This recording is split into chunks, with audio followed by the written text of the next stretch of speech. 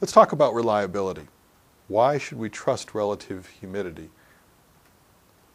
Well, as seen in this next schematic drawing, the finished floor system actually sees relative humidity. When you look at a floor system, think about this. The concrete has been sitting there for some time. It may have been drying out.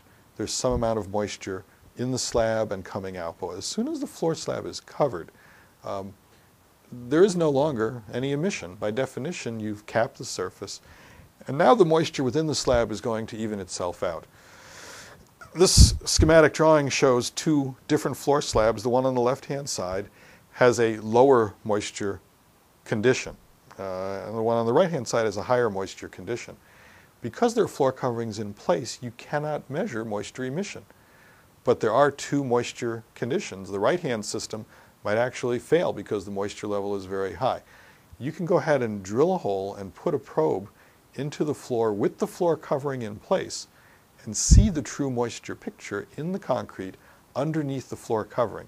And if you're investigating a floor covering failure, that's the way to get the true moisture picture after the floor covering or coating has been put in place.